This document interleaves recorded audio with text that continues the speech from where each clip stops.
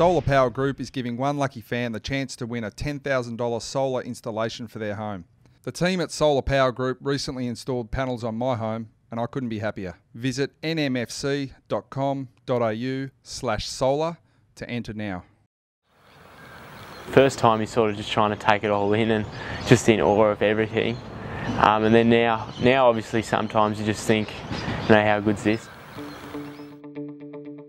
In November 2015, a lifelong dream came true for Mitchell Hibberd. Pick 33, North Melbourne Football Club. Mitchell Hibberd, Clarence. The North jumper he loved so much growing up, now his to wear as a player. Dear Mitchell, it's Daniel Wells here. So sorry for the late reply. I've just been really busy with training and footy. I'm so glad to hear that you're a real passionate football follower and that I'm your favourite player. Thank you for that. You sound like a gun player yourself, kicking 37 goals in only 8 games. That's fantastic. Keep up all your hard work and hopefully I'll see you when we play in Tasmania this season. I've enclosed the signed card you sent me. Take care and go Roos. Daniel Wells. What's your immediate reaction? What's your memories?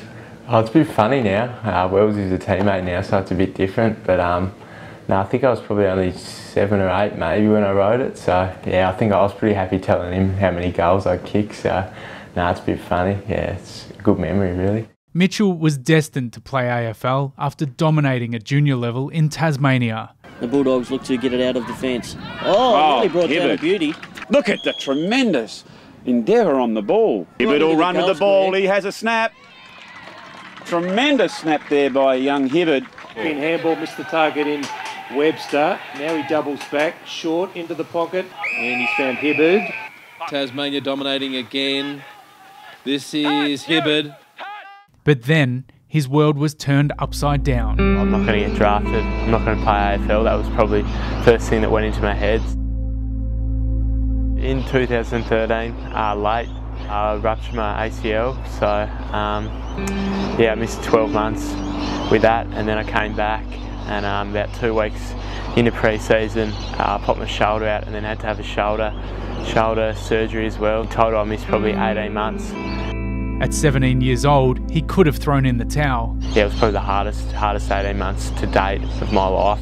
But with maturity well beyond his years, Hibberd never gave in. I always believed in myself when I was out. To the best I could, I sort of trained harder than I had before for 18 months, and I guess the way to put it is I just felt like I was in an 18-month pre-season, which, you know, for any footballer is not much fun. Midway through 2015, and with little more than a few months until the draft, Hibberd was back. Oh, and he's overcome adversity, this boy.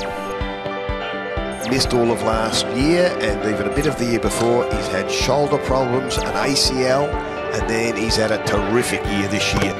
Running through nicely is Hibberd. Doesn't he move well? Yeah, he looks good, doesn't he? I love this kid. I loved him in the championships. His ability above his head is outstanding. After arriving at North, Hibberd finally began his AFL journey.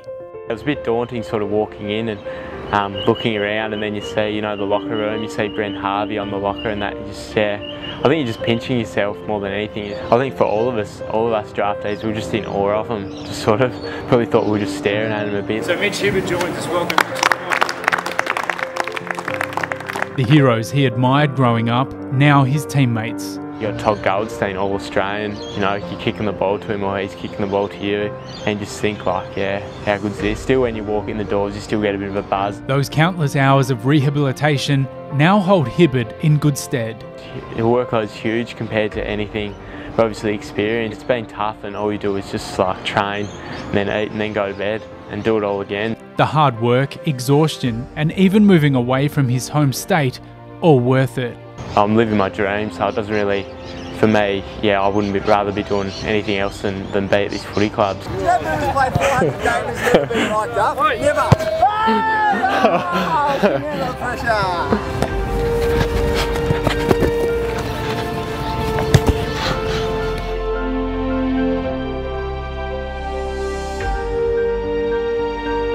It's obviously a sacrifice, but it's definitely worth it to be a North Melbourne footy player.